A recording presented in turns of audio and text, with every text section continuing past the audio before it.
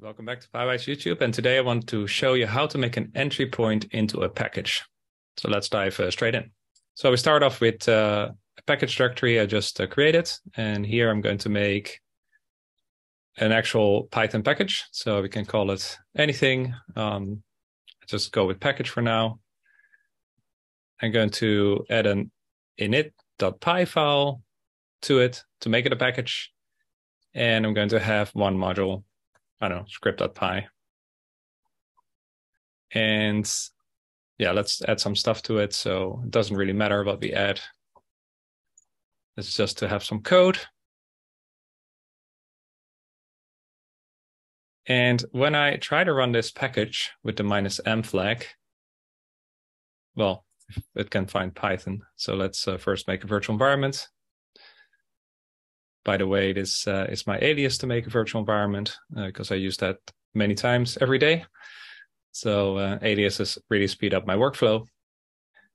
So if I call this package, it's actually saying no module named package.dunder main.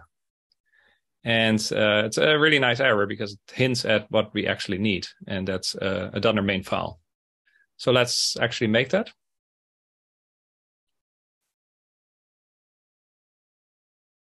And again, the code is trivial. It's more about imports in this video. So I'm going to from script import func and just call the func here. And now if I do Python -m package, it actually works. So it invoked the main.py, which did a relative import because we're importing from a package. So it imported from script the func function and called it. Right. So that's really all you need in your package. Again, we have the init.py to make it a package.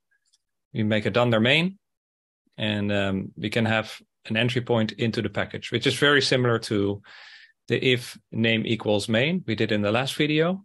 But that's at the module level. This is at the package level. Hope this helps, and see you in the next video.